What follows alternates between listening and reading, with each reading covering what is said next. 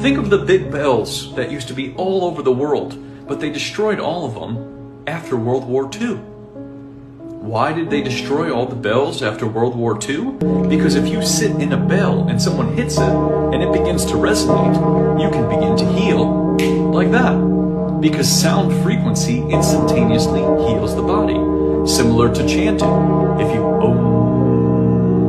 any sound effect will begin to instantly structure all the body at the same time. That's what used to happen in the cathedrals. They would ring the bells or they would play the pipe organs, and all of the cells in the body would instantaneously become structured, which would instantly heal them.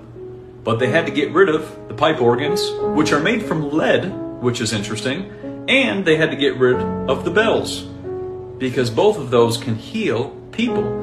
Now imagine if a bell of the size of the massive bells we were shown was ringing in a cathedral, okay? Now imagine the frequency that would come out of the cathedral into the town. You could heal the entire town instantaneously just by ringing the bell in the cathedral. They had to break all those bells. All the bells you ever look up. Just type in like bell in whatever country or city you're in, and notice how all the bells have a crack in them and they're broken. I wonder why that is.